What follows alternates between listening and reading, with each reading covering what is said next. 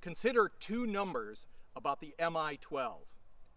200 passengers, 115 tons for the world's largest helicopter.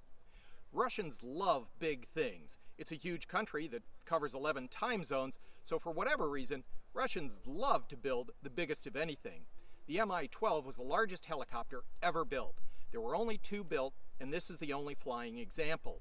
It was proposed to the military, but the military, oddly enough, said it was actually too big.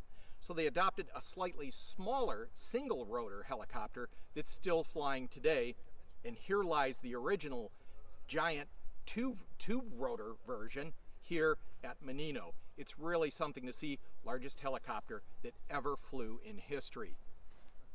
Can you believe how big this thing? I wish I would have seen it fly because it's absolutely amazing.